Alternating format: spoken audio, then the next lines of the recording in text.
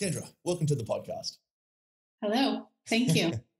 Hey, I've never met a Kendra before. Is that a common name in the States? No. What's interesting though? Well, there's a couple things that are interesting. Just stop me if this is not where you want to go with this. Yeah. But number one, my mother did not name me for 10 days. Mm. And then the story goes that she took me up. We lived in I was born in San Francisco. And so there's often like roof decks in the big buildings in San Francisco. So it's not like she took me up on the roof. But she took me up on the big roof deck of the house, like the building that we lived in. And she told me my name first. So nobody knew my name before I knew my name, except for my mother. And then we have this other thing. I don't know, maybe now this is around the world, but it's definitely in the States when I was growing up, which is like these little bicycle license plates. Mm-hmm. And they look just like, or they're in California, so they look just like a California license plate, but they're like miniature. And the weird thing is Kendra's not a common name, but I would find like the Kendra license plate in the little souvenir shops. Oh, wow. So, and I was like, that's strange. Usually it's like the quote unquote normal names. There's like Lauren and Beth and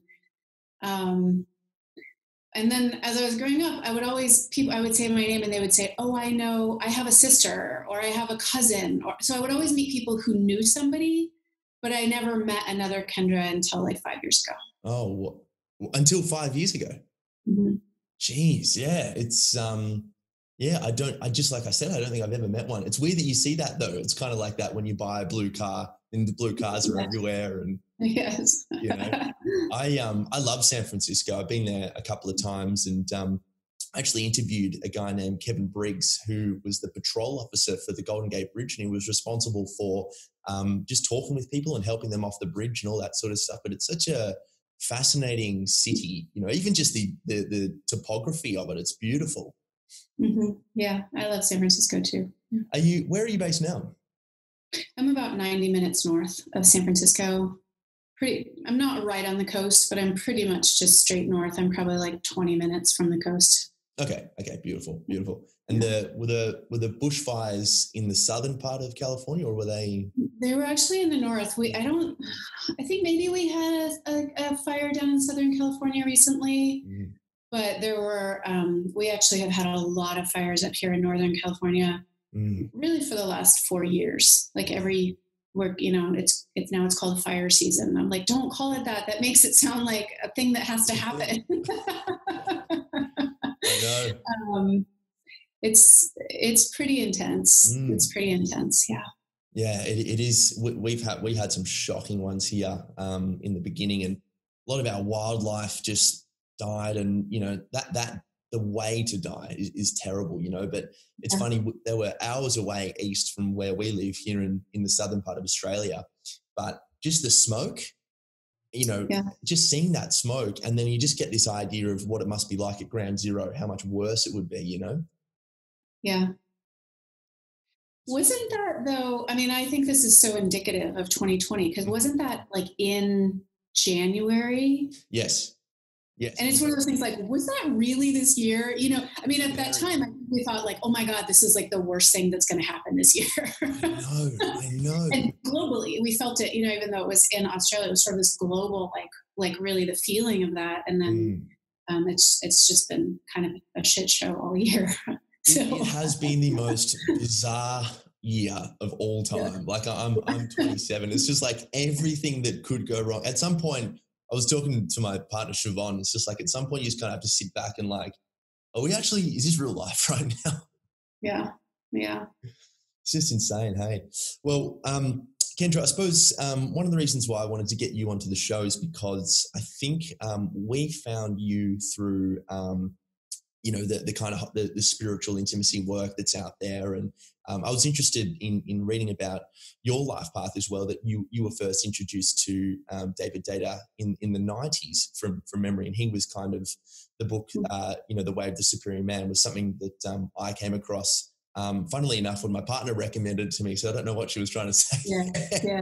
But it's a fantastic book. And I was interested, like I said to you before the show, I never have any script going into this, but the first question that I did want to ask you was, what was it like reading David's work from the aspect of the, I'm assuming, feminine side of things? Mm-hmm. Well, I'll say a couple things. One is that my introduction to him was actually going and seeing him in person. Oh, wow. Which is good because I don't know, this is horrible. I shouldn't say these things publicly. Number one, I'm not a huge fan of his writing. I think he has a body of work that's important. Like, this is the way I've always described it, is he had something that needed to be said. And so he wrote, and then there's people who are writers and so they write whatever. So I don't mean that really as a criticism, but just personally, like, I never found the writing itself that captivating, but I always found being in person with David, like, very captivating.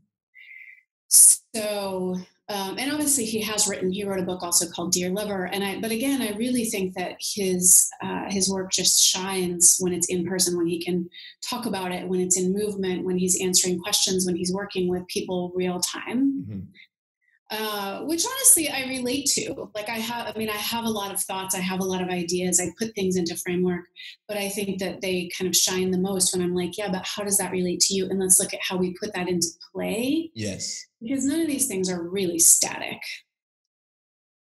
Absolutely. And, credit to you.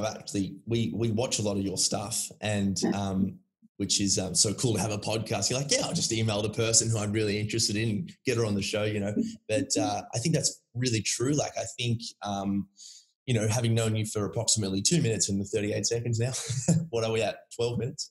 I really love how you seem to, anyway, interact with the audience. And it just seems like everything that you say seems to be so pertinent and relative. There was a moment when, I don't know, there's so much work that you put out there, but there was a moment when I think someone asked from one of the workshops that you did, and he was talking about, how to lead from the masculine side of things in a world now where women are liberated and there's much more equality and things like that. And I think you made a really necessary distinction between feminism and then the archetypal or symbolic feminine. I was wondering if you could talk about that a little bit.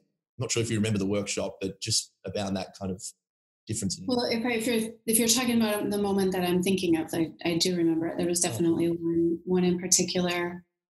And what I think was one of the key points of that particular interaction was, and I'm just going to say this again, just because I do think that it's relevant for heterosexual men, right, who want to date women in this day and age, but who come from, and I would really hope, I would hope that everybody in this day and age comes from a feminist perspective. Like, I'm just like, come on, people. Totally. Like so sometimes it's this idea like, oh, but I want to honor her as a feminist, right? Which means I don't want to overstep. And what I said to him, and what I would say in general, is that if you're actually going to come from a truly feminist perspective, you would honor the feminine in her. You would also honor the masculine in her and honor her as a whole person and the whole relationship. But that capacity to actually honor the feminine part of her that desires to be led. Or that desires to be claimed, or that desires to surrender, without assuming that is, if you come from the perspective that seeing that in her makes her weak, it's actually an unconscious way of assuming that is weak. Yeah. I love that. Yeah, it makes a lot of sense. And I think, this is the kind of stuff that's really important now, these kinds of deeper conversations around,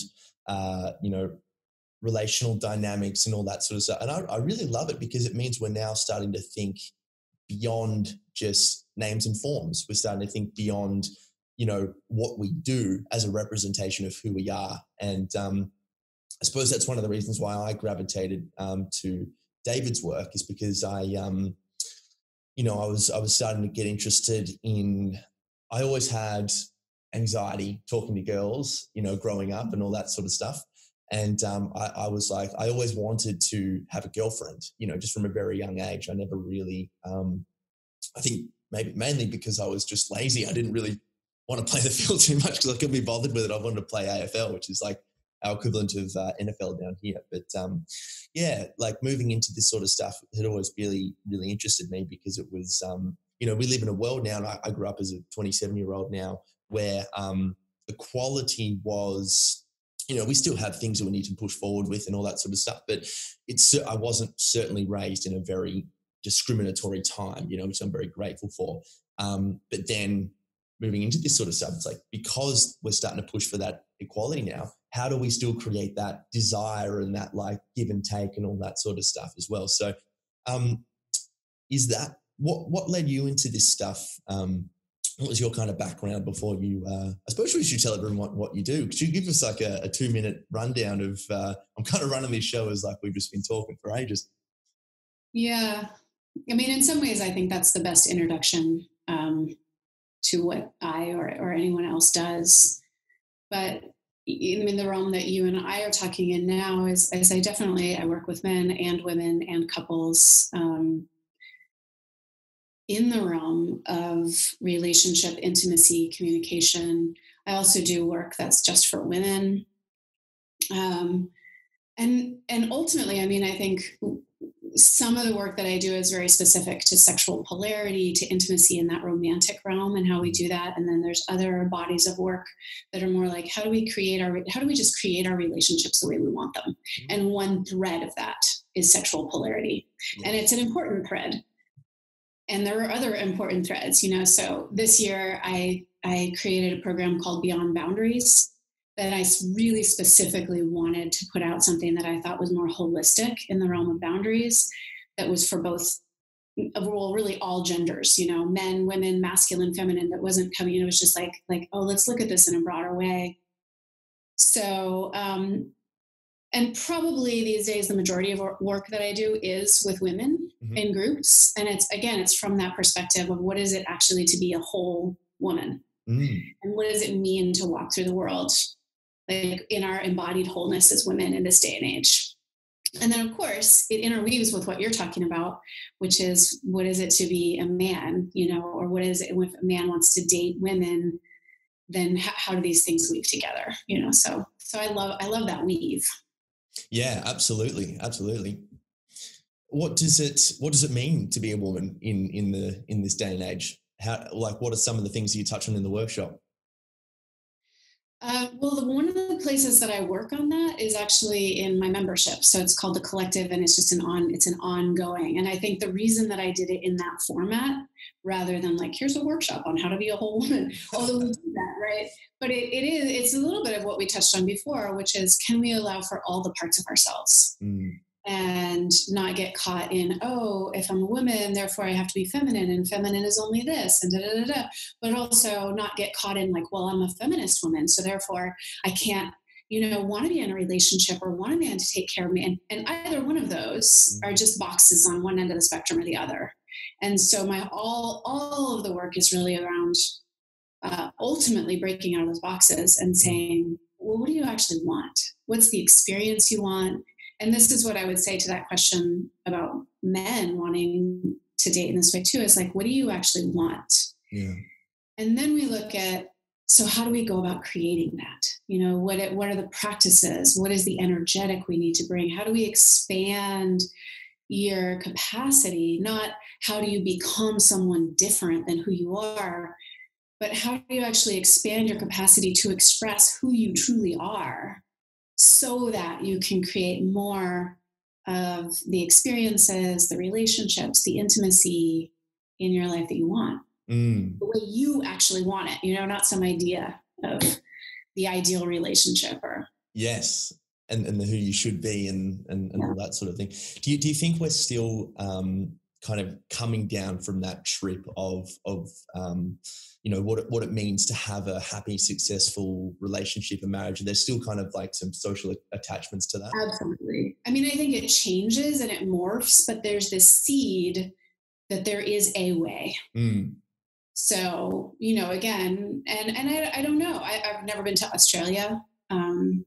for instance, I don't know like how similar it would be in Australia and the United States. Or we can say, well, it's probably slightly different in like California or like Alabama. Sure. Or right, we get these geographical differences, and then we go like, well, in my family system, it was showed to me like this. And then we go like, oh, but now I'm part of, the conscious ecstatic dance community, and they say it's like this. Yeah. And so, but everywhere we go, it's just easy to look and go, oh, right. But to have the right kind of relationship here is like this. So I think even you asked this question a while back, and we got a little derailed, but like, what is my background? Yes. And early, like my very first forays, if you will, into teaching or coaching were leading a program called the Authentic Man Program. That was actually in that realm of basically, what if there's no cookie cutter molds?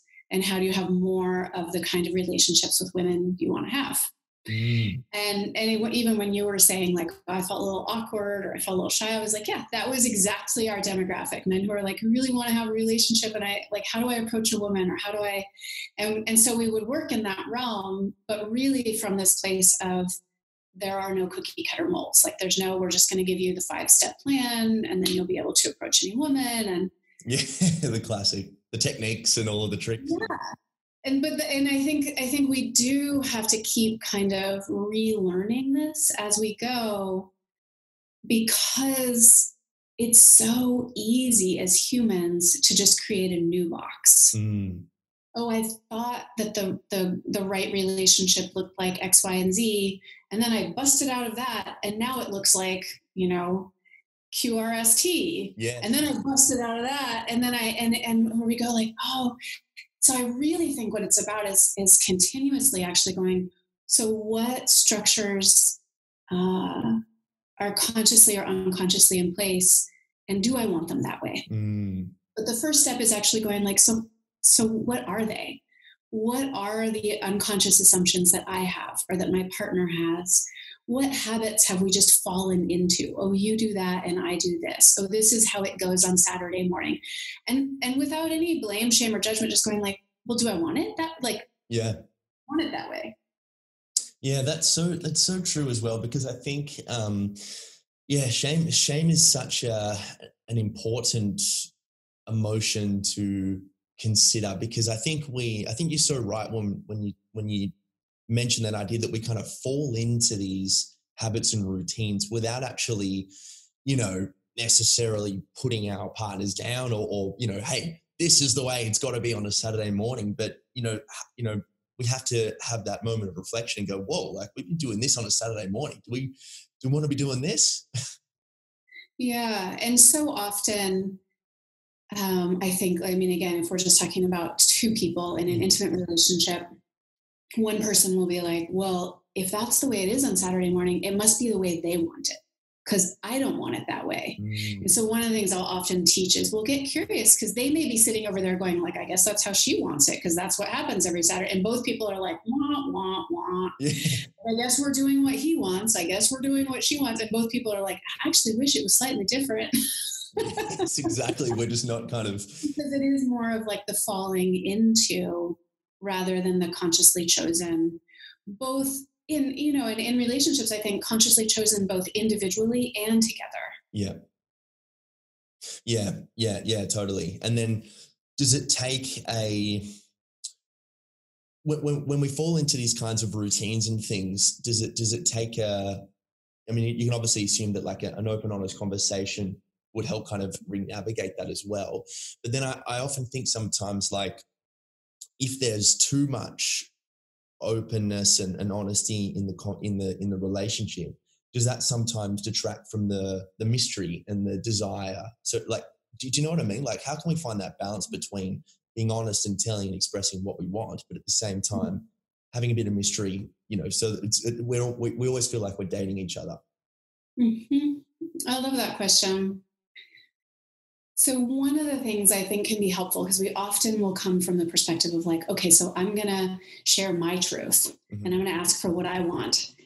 And there's also the place of going like, oh, what would be your favorite way to spend If you know, sky's the limit and we didn't have to do anything the way we've done it, how would you want to do it? And bringing that kind of curiosity to our partner, or even just to another person, right? Like it could be a good friend, but we always get together and do the same thing.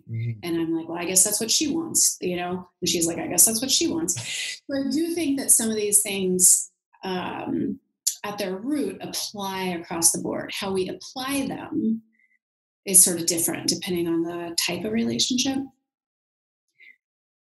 But I think that has a different energetic of curiosity and like, oh, I really want to know what you want. Then, okay, so I just want to share some, you know, like I'm starting to get bored with how we do our Saturday morning. And I just, you know, I don't blame you at all, but I just have to air my truth. And I just have to this has a really different energy. So one of it is to look at how we do that. And sometimes putting our attention on the other person with curiosity can shift a dynamic in a different way than that, like, okay, now I'm going to reveal my truth to you. And then you're like, what am I supposed to do with that? Yeah.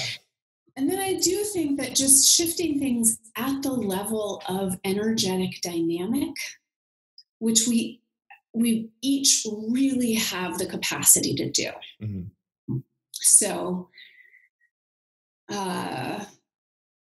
I talk about this more from the feminine perspective. I'm trying to come up with a masculine example, but from the feminine perspective, you know, I hear a lot of women who are like, I wish he would just lead me more. And I'm like, great. So when he says, what do you want to do? You just say like, I don't know. What do you think? You know, that there's a way to respond rather than like, oh, like he's asking me again. Like, I guess I'll just plan everything again. I don't understand why he never leaves me. Or he says like, oh, I think we should do this today. I'm like, so did you forget that we have X, Y, and Z to do?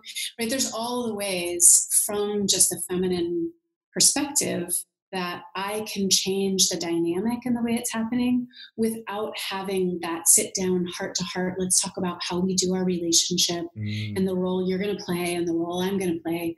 But where I can literally just start bringing the energetic that I would like to be in. If I'd like to be in the role of like, I don't know what we're doing today. And like, he's going to make all the decisions. I can just literally do that. Like, I don't know. What are we going to do today? And I can even feel that. Like I can actually feel the difference in the way you're talking.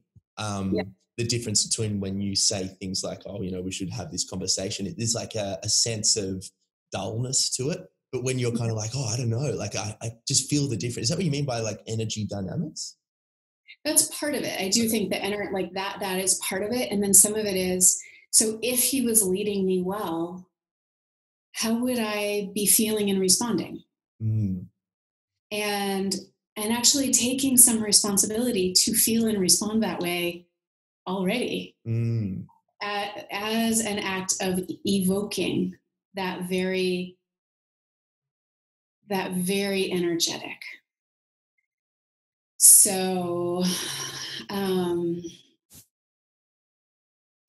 some of this has to do with, I think, the ways, especially in intimate relationship, we want the permission or the approval to be or act a certain way. But we're like, will it be okay if I ... And there might be things where it's important to just like, so will it be okay? Is it okay to be like this? Or, you know, can we play in this realm? Yeah.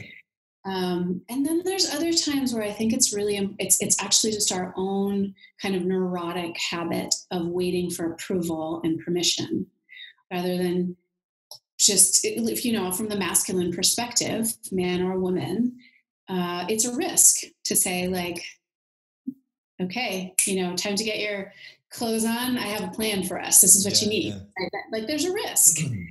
And often we're waiting, we're like, oh, and, you know, until she shows me that she would kind of like that from me. Or if she doesn't give me quite the response I want when I first show up that way, I'm going to take it as a complete rejection of my whole plan and that I should probably never do this ever again. Yeah. You know, which I understand. Like I say that with some humor, but with compassion. But it's the same, you know, from the feminine, right? Like, oh, I want him to respond to me in a certain way in order for me to like reveal my heart or reveal like my turn on or my pleasure.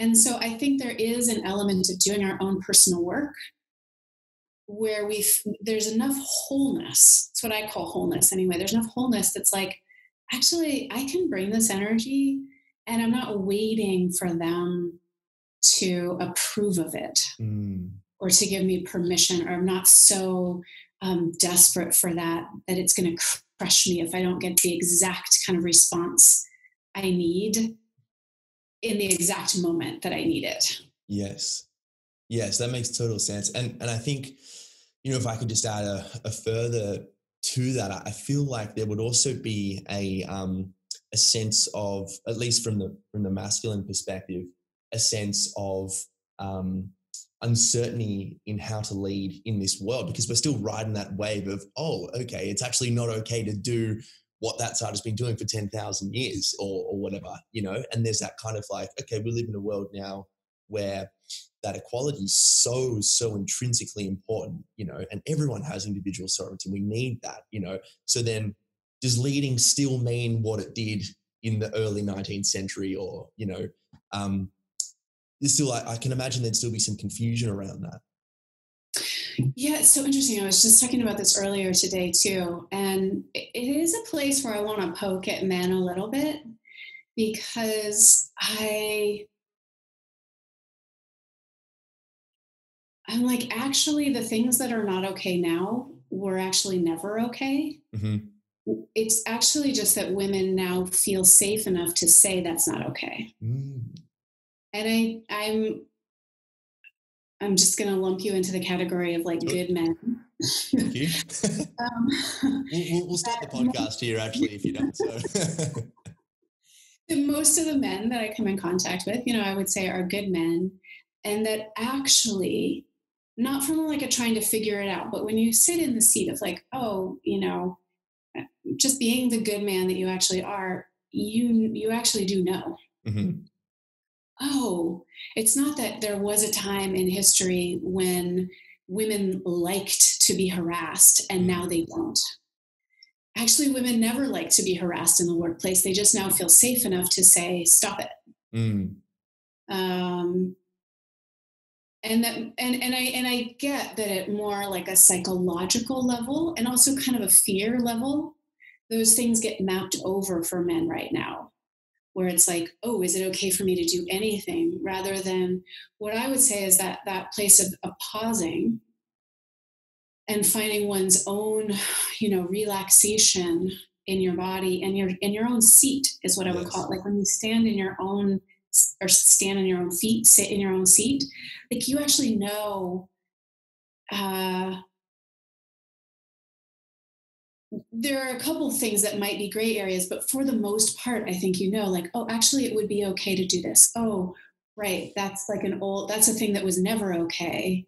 And I wouldn't even have wanted to do it. It was just some weird version of maleness or masculinity that was passed on to me.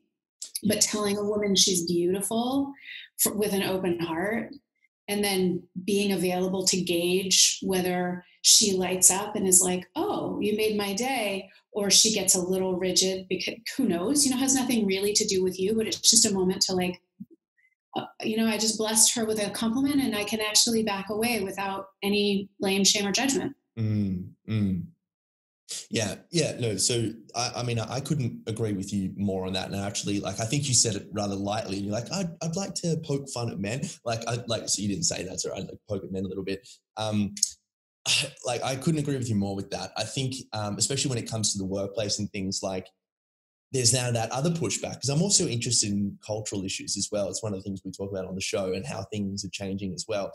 And you're like, oh, what's okay? What's not okay? I actually just see that as an excuse. It's just like, it's obvious. It's like, what's your intent? Yes. Are you trying to harass or be a dickhead? Or are you just literally saying, oh, you actually look really, because there's a difference between saying, there's a total difference between saying like, oh, your hair is like so, like in that real sleazy way, as opposed to saying, oh, she actually really like your hair today. It's so different and it's so obvious. That whole excuse of just like, where's the line now? It's total bullshit. Yeah, thank you. I agree. And I think one of the things has to do with power dynamics. It's like, is there sort of a power, not just power imbalances per se, because even someone who's a boss talking to their employee, can say, your hair looks fantastic today, in a way that she's just going to go like, oh, I'm so delighted that you noticed. And she could be a lesbian, and it could still feel delightful, right? It's good hair. It's good hair. Right. It's sort of one of those things, but that sense like, oh, I can do this because I have power, or I'm going to do this to gain power over you. Yes. That's more of the unconscious piece. And I agree. I think then there's this excuse, and it is a great place. I'm glad that then there are men doing that work in the world to say like, hey, stop using that as an excuse, and step into just expressing in that way, like being willing to come forward with women in your life. Yes. Yeah, absolutely. I suppose my question was more around, we just watched, funnily enough, we just watched On the Basis of Sex. Have you seen that movie about Ruth Ginsburg? No. Really good. Yeah, I have not. I know what it is, but I haven't actually watched it. Yes. Yeah, no, it was really, really cool. It was really inspiring as well. Man or woman, whatever, you just watch and you're like, I want to take on the world. You see someone doing that and it's just awesome. It's just like the world that they were living in, where the natural assumptions were, yes, women stay home, and men go out and work. It was not so much like that individual, should I harass her, because it's obvious, like everyone knows, like I totally agree with you. If you sat with yourself for a moment, you'd like, even though socioculturally this is accepted, quote unquote, I would still have that feeling of, but then some people obviously went and did it anyway, which is not cool. But that world back then, where there were these kind of like natural sociocultural assumptions about how men and women operated, which is kind of really getting blown up now, which is really cool. Does that ever come into the conversation around how the masculine can lead? I suppose. Do you understand that at all? I'm not sure what the actual crux of the question is. So the ways that cultural roles have changed and are changing. Yeah. So the number one thing that I can see is, if we now live in a world where people can understand that it's not so much about what you do as opposed to who you are in that moment and leading, So let's just take a classic example. Woman comes home, CEO of a major, incredible business, kicking goals, whatever. And the man, so the roles are being swapped, as an example. How can a woman kind of like find her flow if she wants to, and move into that space of wanting to be led and flow? And then how can then the man take on that role of taking the lead in that way? Yeah. So I think that's a great question. And again, I think it's just really important. You already said this, but it comes down to, what do we want? Yes, of course. So I just think that's a really important place for people to continually return to, is really checking any place, like, is this an assumption? Am I just assuming that I should be a CEO because that's what my mother taught me? Or am I just assuming, like, just and just like, is that what I want? Or even if it's not what I want at the highest, is it what I'm going to do right now? And what am I working towards? How do I actually want things to go? Because I do think that people have far more choice and power than they give themselves credit for in that way. And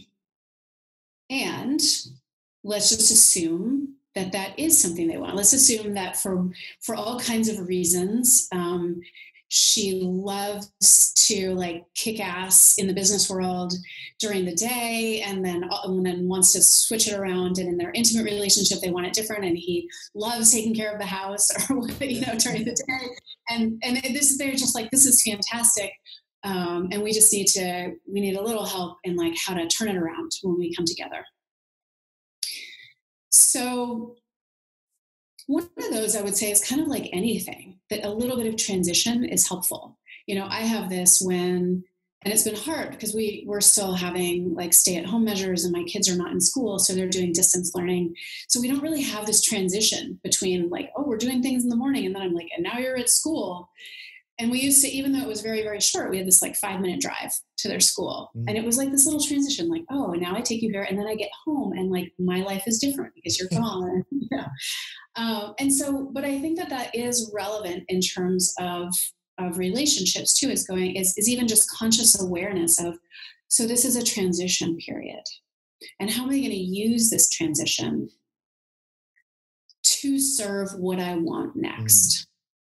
Right? As she's coming home, already knowing like, oh, I want, when I get home, I really want to, there's relax, like I just want to relax on the couch, but there's also like, oh, I want to actually let go in a physio-energetic way.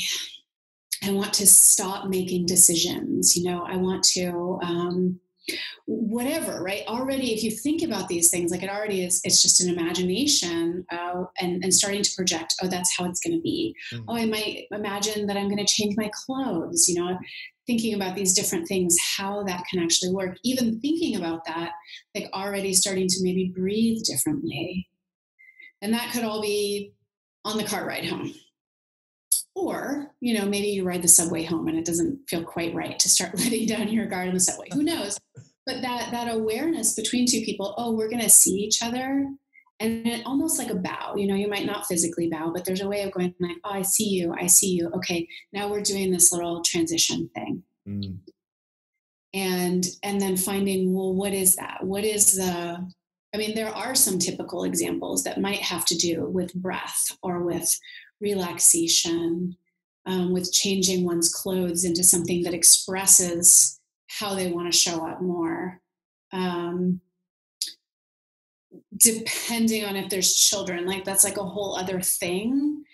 But, I would say, especially for both, I would say males and the masculine, as an overgeneralization, some silence, right? Some stillness. A walk in nature that's not like a walk in a busy park kind of nature, or like listening to a podcast or these kinds of things. And all of this does take attention. It takes attention and intention. It's not like, oh, it's just going to happen. We have to go like, oh yeah. So it matters enough to me that I'm going to be able to come back to my wife or my partner more resourced in this particular capacity. Therefore, I'm going to go out, I'm going to go to the ocean where no one goes, and I'm just going to let that silence of the waves have that impact. Or we have one room in our house that all it has is a meditation cushion in it. That's it, right? I'm going to sit on that cushion. I know, right? Even for 10 minutes could make a really big difference. Dancing to one song, and it can almost be anything, right? It doesn't have to be something like, oh, it's all sensual necessarily. Just that movement and dancing to it and making sounds, right? It already frees something in my body towards feminine energy and expression.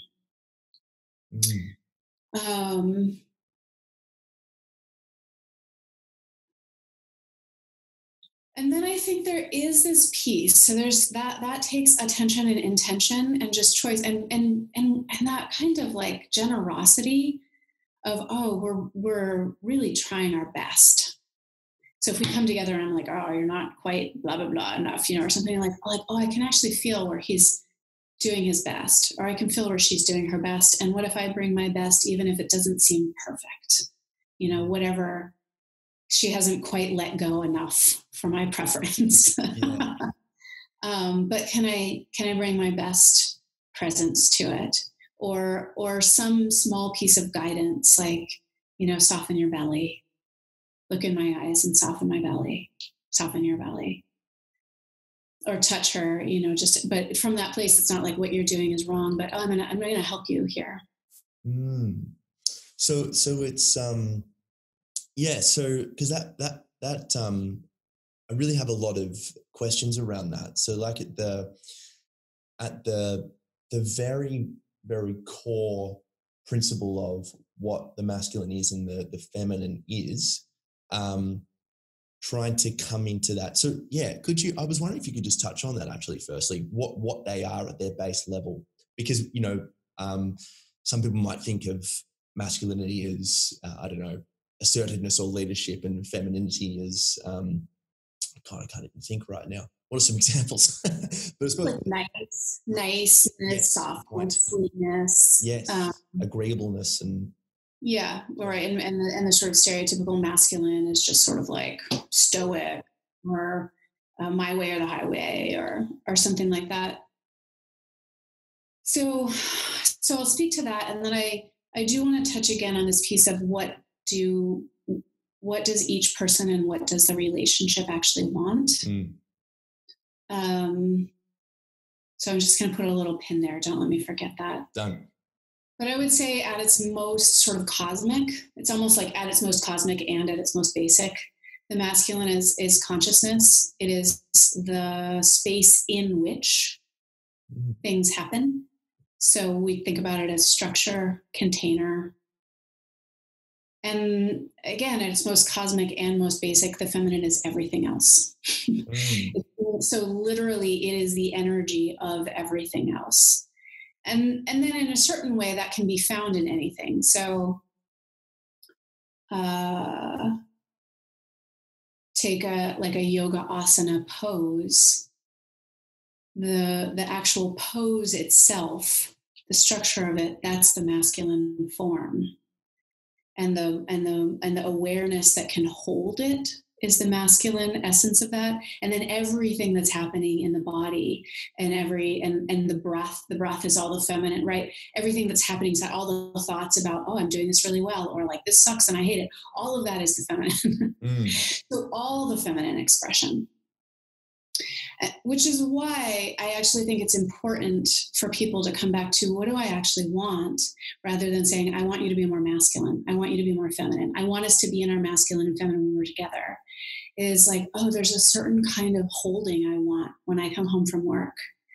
Like your stillness and your gaze, just in holding me as I let go from the day of work. Like, I need that so much. Right? Or he might want, like, I want to feel the softness of your heart. I want to feel your love radiating from your eyes. Like, I want to, something. So again, it can come to some specificity, but it's more like there are textures that we actually want from each other. That when we get too abstract into the masculine and the feminine, I think get lost. And the reason I think that matters is that it once again leaves both people dissatisfied. Like, both people are just trying their fucking best. And everyone's like a little bit chronically dissatisfied. And so being willing, again, to put the attention and intention in, like, no, what do I really love in this moment? Or at this, point in this aspect of the day, or this is something I want from you at this time, or, and then being willing to be vulnerable enough to reveal in that way, I just can't even tell you like how nourishing it is when I walk in the door and you stop whatever you're doing and you like turn your body towards me and you just ask me how I am. Right. And then I'm like, suddenly you hear that. I mean, even as like a woman, I'm just like, oh man, like I want to do that. Totally. I was like, should I do it now? And again, this goes back to something you asked before, which is like, how do we not get bogged down in like, I want to reveal my truth, and how do we keep some of that mystery? Like, so much is that way of our willingness to, like, in the way in which we reveal it. Yeah, it's I love that you, having said that, I love that you keep coming back to that. What do we actually want? Because I think for me, when I first started looking into this work, I was kind of like, oh, okay, I need to be more masculine, and then I was just like, well, I'm not really happy doing this. And I did it again, and I was writing my books, and I just became like a dickhead, like I was not terribly, but I was very kind of, what's the word? Like, resentful if things weren't perfect. I didn't have my hours to write my books and all that sort of stuff. And then I started to realize, well, hang on, to your point, like, I feel like I just need to be more me. And, writing a book I love to write so much. And that's when I allow myself to get lost in my head and the thoughts to go, well, we'll do this and do this. And it's crazy in there, but it's so fun. And, and another weird example that's coming to me right now is, when we go to sleep, I make sure that my leg's kind of touching her leg because I like that we both touch, things like that. I think that's kind of a love language for me. But, like I said, when I first started looking into this, I basically just put myself in a new box, as you say, like, it's like, oh, okay, now I need to be more masculine, as opposed to really thinking, well, hang on, I need to really allow myself to be fully me in both of those two dualities. Yeah, and there's just the full spectrum of all of them. It's really, I mean, again, I think sometimes I just want to throw away like all the distinctions, because every distinction, every framework gets turned around to, like to shame somebody. It's like, And really, I think that where they're valuable is when they give us the freedom to be who we are. So, for instance, a lot of heterosexual men and also some homosexual men that I know actually want a lot of space. And they're like, oh, but that's not okay. And that would harm my partner. And I want to be a good emotional man, like present day egalitarian man available for emotions. And also I do think in both the therapeutic and the personal growth realm, there's this idea that like closer is more connected. Closer is more relationship, rather than the understanding that actually first of all, it's very, very personal, but that's coming from the feminine perspective, which has kind of dominated the therapeutic and the personal growth realm to some extent, at least in the area of relationship, right? So like if we're closer, we're more intimate. Yeah, exactly. Which can be its own trauma response, right? We can have avoidant tendencies, and that can be a certain trauma response, but so can needing to be too close. You can't go anywhere without me, or I don't know, we're connected. Yes. And it can look like men are less committed, or men don't want to be in a relationship, or men aren't working on the relationship, when a lot of times it's like, oh, I need more space so that I can show up for you in the way that I want to show up for you. So if something like the way of the superior man, or understanding like, oh, that's a masculine tendency, not just male, but a masculine tendency, if that can create freedom in a relationship, then hallelujah. But if it's like, oh, now I'm supposed to stand still and like not cry, or something, then and it doesn't give more freedom, then I think it's not helpful. Yeah, that's such a great point. So whatever is inhibiting our freedom, that's kind of worth looking at the very least. Yeah, or like, we could call it, again, it's also like that's kind of a masculine perspective, whatever creates more freedom. We could say, what creates more love? Like, does it actually create more love if I just stand here and try not to blink, so that you'll know that I'm present with you? Like, no, it doesn't actually create more love. And there's not more life or air in the relationship either. So looking at these things, like, how do I expand my capacity to be more of me in a way that gives you more of what you also want, and allows our relationship to blossom. I feel like you were like totally a fly on the wall when you were like, I feel like that was me as a girl. I love you so much. Did I do it right? So funny. That's hilarious. Oh, it's, yeah. And I actually, to your point in the very beginning about some of David's writings, it was actually when I read, I think, Blue Truth and Finding God Through Sex. I think they were the ones that really made a lot of sense to me, because it was much more about, because he started to speak a lot more about how can you remain open during times of when you're getting all this energy here or getting all this energy here. And the thing that helped me a lot was actually not so much when I took from the work in the beginning was I need to be kind of like this stoic dude that's always thinking about death, and is always like, oh, I just became like a statue, like a weird kind of statue. Not terribly. I mean, I still had a life, but there was that weird kind of thing going on there. And then I think when he started writing about staying open and all that sort of stuff, the first thing that helped me was actually noticing parts of myself that I close off to, like in like weird emotions, like around disgust and fear. And I was like, oh, wow, perhaps I need to focus on this more before the outside world is like maybe like level 2 or something. Yeah. I really love that. what you just said about where you close off to yourself. Because I think many people of all genders, sexual orientations, but that it's almost like we want to hand those parts to other people and say, here, you approve of this, because I can't. I don't know how to approve of this part of myself yet, but maybe if you approve of it, it'll be okay. Yeah. It's like I'm closing off to this part, but then I'm kind of demanding at the same time that my partner love it. Why don't you love this part of me? I hate it. Exactly. Pick it up. Yeah. And it's so funny. So again, that's where I think this piece around range, can I be like this, and can I be like this, and can I hold inside of this, is helpful, because when we start to actually open to those parts in ourselves, we start to release the demand that the people in our life accept and love them for us. And I love that you reminded me of Blue Truth, because I actually do love that book. And I'm pretty sure it's in that book, because one of the quotes that I always think of is basically like, this is as God gets. And it's just that sense, like there's literally no better moment.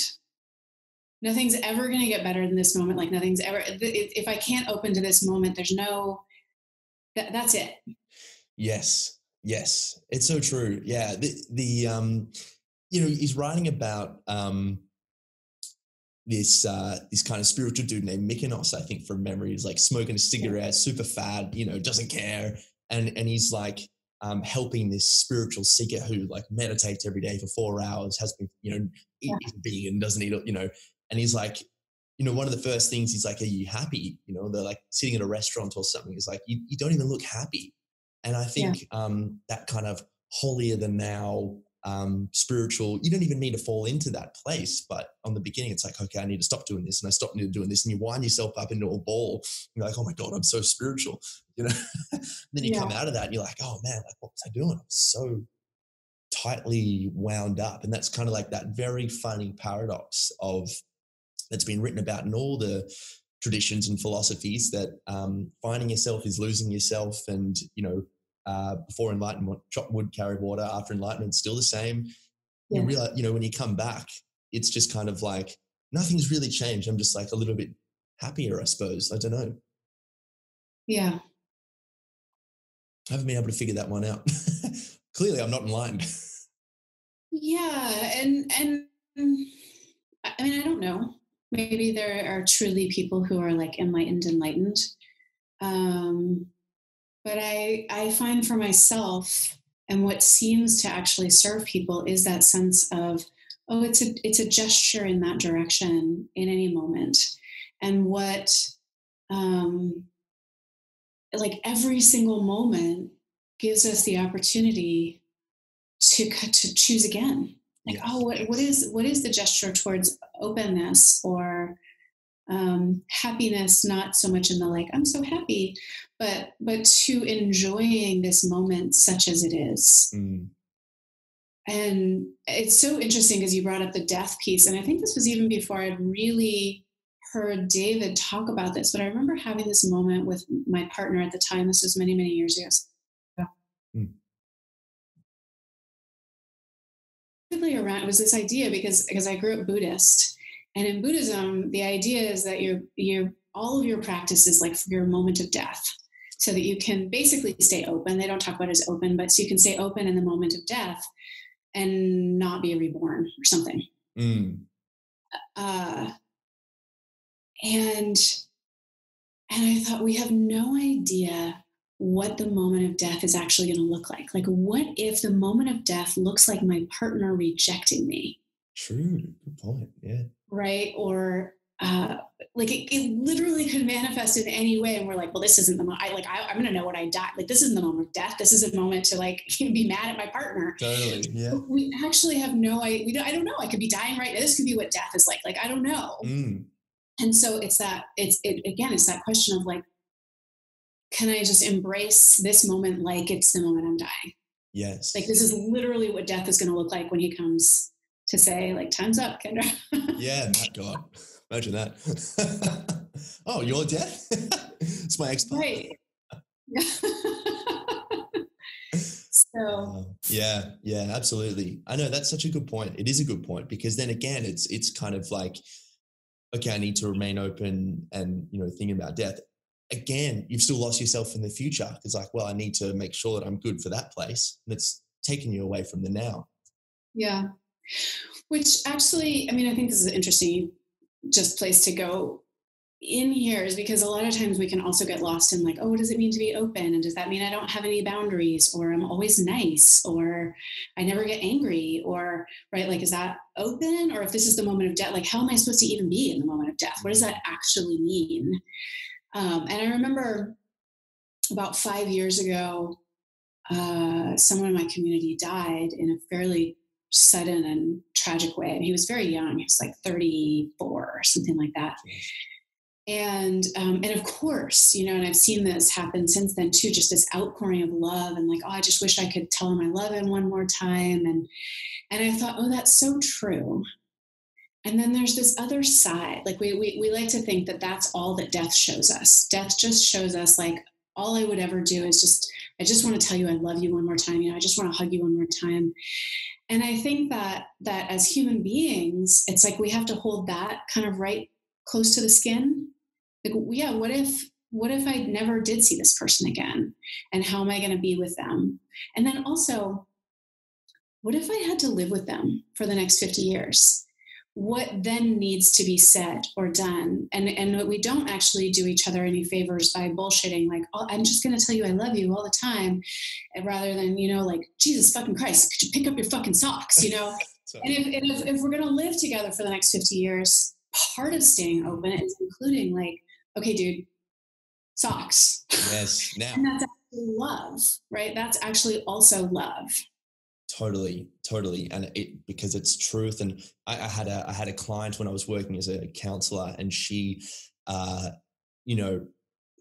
ended up pathologizing her own grief unconsciously, of course, because her father died, and socially, and of course, very much so within herself as well. She was like, oh, it was my father. I'm trying to get over the fact that I'll never see him again. But also, he had a lot of issues, and he wasn't the perfect guy at all. And she had to, I don't think he had his affairs in order, and I don't think he had his will in order from memory and all this sort of stuff. So she had to go there and clean the whole house, and she found things that she didn't like. And so there was this resentment and this anger towards him. And then the reason I say pathology is because it divided her between, like, I know I should feel only love and sadness, but I also hate him right now. Yes. So I think your point is so true. Yes. And that piece that you're talking about, I mean, it's certainly true about things like love and grief in our families, but I think it's true about many things is actually, how do we develop the capacity to hold multiple stories at the same time? Or multiple truths at the same time? Like, I'm really angry at my father and I really miss him. Yeah. And they're both true at the exact same moment, and neither one negates the other.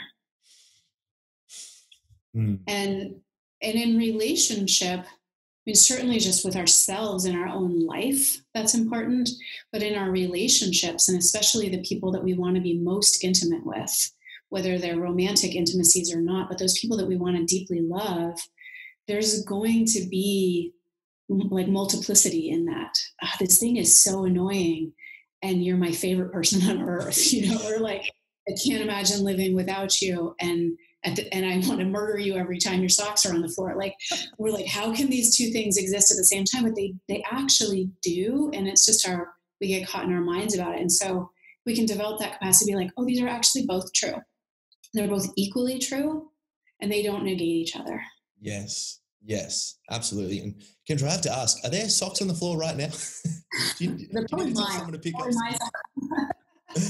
Oh, God, I love it. No, you're absolutely right. I think one thing as well that I wanted to ask is, do you notice any similar questions or concerns or frustrations arising from the kind of the workshops and the work you do? Like, are there things that can continue to arise from the feminine perspective and from the masculine? Say, oh, I wish they would do this, or how can I get a guy, or how can I get a girl, or whatever it is to do that? Are you noticing any similarities? between masculine and feminine practitioners, or like commonalities, I'm just always hear this from the women, always hear this from the latter. Yes. Yeah. I mean, honestly, the big one from the women is always like, I just want him to lead me more. But again, I mean, so it's great for men to hear that. Actually, women want you to lead them. Go out and do the work. There's this desire for that. The thing that I will often then end up poking at women, who are saying this, who are wanting this, is how often they don't actually let it happen. And too often, I have like a whole piece I want to do about this. It's like, I just want to trust him. I wish he would just show up and I could just trust him. And I'm like, you're conflating trust with somebody doing what you want them to do. Or this idea that if he led you, he would tell you to do everything the way you already want it done. That's not the same thing. Yeah.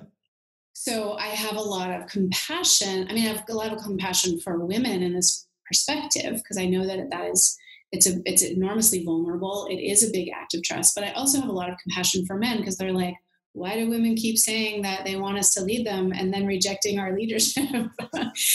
So to the men, I would mostly say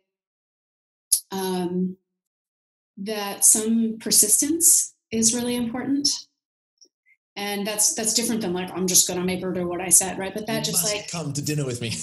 Yeah, I'm going to kind of hold steady with that, trusting that she actually does want it. Again, in a relationship, like, women don't want to be followed if they told you not to follow them. But in a relationship, she actually does want that kind of guidance or leadership or taking the reins. And she doesn't yet know how to allow it. And then inside of that, I find that a little bit of humor, right? Not laughing at her, but just that little bit of humor, like, oh, you're so cute when you resist my leadership, That's hilarious. That's so funny. So you would like to make all the decisions. Okay, cool. But internally, I mean, sometimes it's a little bit of external humor. I find even more than that, it's the internal, like, oh, this doesn't mean anything about me or about her. This is like compulsive resistance. Yes. It's helpful for men. Awesome. Men tend to, like, similarly, they want what they might call surrender, or trust. Oftentimes it's like, I really want women to trust me. And women are like, yeah, we'll be trustable, jackass. Good point. And I think it's a fair point. Again, there's sort of a corollary and it's less like, oh, you have to be perfect. But if you want her to trust you, then, actually say what you can truly deliver on, and then truly deliver on it. And if you can't deliver on it, it's not more trustable to say, like, yes, I'll do all the things. It's actually more trustable to say, actually, I can't do all of those. Which one is most important? Or it's more trustable to say, I'm not sure how to lead you best right now. That's good. Yeah. Right.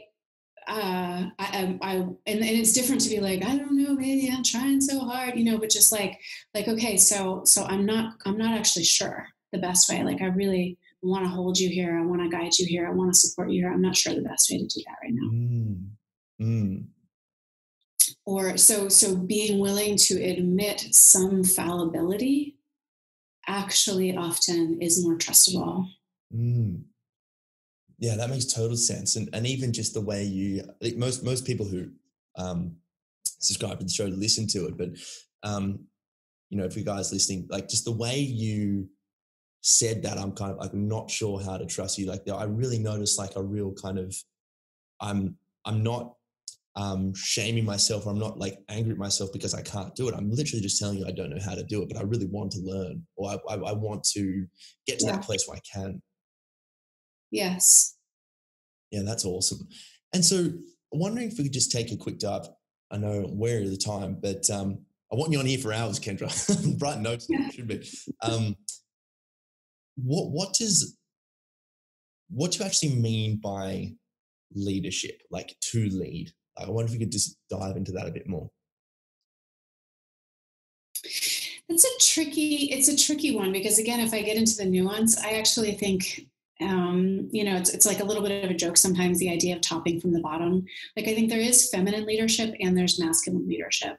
So I would say more often, probably when I have used the term and I've been talking about the masculine, what I'm talking about is guidance or structure. So something that came up in one of my longer term programs recently was a woman, and for her it was around business, and she was just talking about like, oh my God, and then I just worked myself too hard, and I just don't want to do things the masculine way anymore, which is overworking and I said, okay, well, we need to backtrack here, my love, because you're calling all of that your masculine. And sort of, again, you're actually shaming the masculine in that way, saying everything negative that you've been doing is the masculine, when part of what happened is that you've rejected your own sacred masculine. I called it like sacred daddy energy, like the father we all wish we had, which totally loves us, but says like, time to put your toys down now and come to dinner. I don't want to, I'm in the middle of something. I just need to color one more page. Like, I totally understand.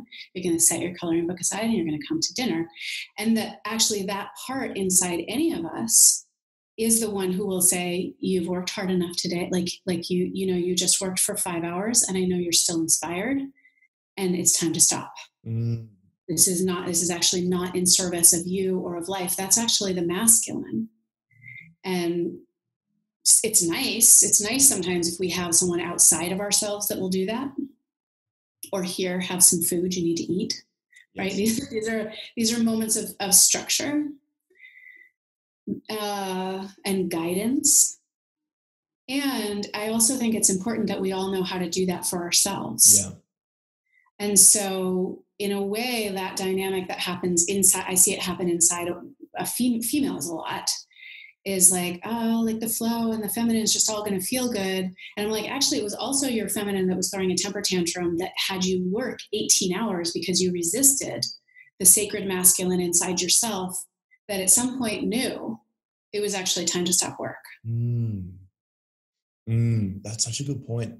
Because you can see that dynamic with everything, just to, bring it back to writing. I know that I wouldn't be able to fall in and lose myself in ideas without consciously saying, no, 6 a.m. to 8 a.m. or whatever is my writing time. So yes. that they play together. They do. And that's a brilliant example, because how all your creativity and the way your mind just goes all over, that's your feminine. Yes. Cool. So the part of you that might at some time you might have thought like, oh, I don't want to be in my feminine. Like that's weak, or that's, my partner's not going to find it attractive or whatever, would also negate that side. That's just like wild ideas. And now it might not work in your life or in your relationship if you just let that run wild, so that like none of the bills got paid. Yeah. But the fact that you can come in and you go 6 a.m. to 8 a.m. And this is actually a really key point. Not only do you show up at 6 a.m., but you also end at 8 a.m. Now, you may not have to be rigid about that every single time, like on the dot, you never go 10 minutes over. But basically the part that's like, no, I'm just like really in an idea. Totally. Which you have and which women have, like these kinds of things. It's like, but actually we have to trust ourselves. We have to go like, no, this is what's set aside. And then, actually what comes next is breakfast. And if you don't eat breakfast, things don't go well, right? Like that's sacred daddy work. Yes, absolutely. I should probably call dad after. So I do think that I and maybe others, but it's a little sloppy to just say leadership, because partly what I was bringing in before is the way like I can lead my relationship by bringing feminine energy to shift a dynamic. Like that's actually a feminine leadership of, oh, I'm going to show up in this way, or I see my partner needs a little something. He would never ask for it. He might even not say he likes it, but like I know that it actually changes everything for the better. And or I talk about this in the sense, I have an article called "Let Him Lead You," in parentheses, badly. And I talk about this moment when my partner, like, again, he had created this whole day and we'd gone canoeing with our daughter and like everything was really great. And then there was just like this moment at the end where we're in the parking lot and everything's a little chaotic. And he was like, I don't know, like, I don't know where we should eat or, you know, something like this. And it's like chronic complaint of women, like, why is he always asking me where we should go to eat? That's all. And rather than either making the decision or complaining about it or something like that, you know, I just turned to him and I was like, oh, I trust you. Mm.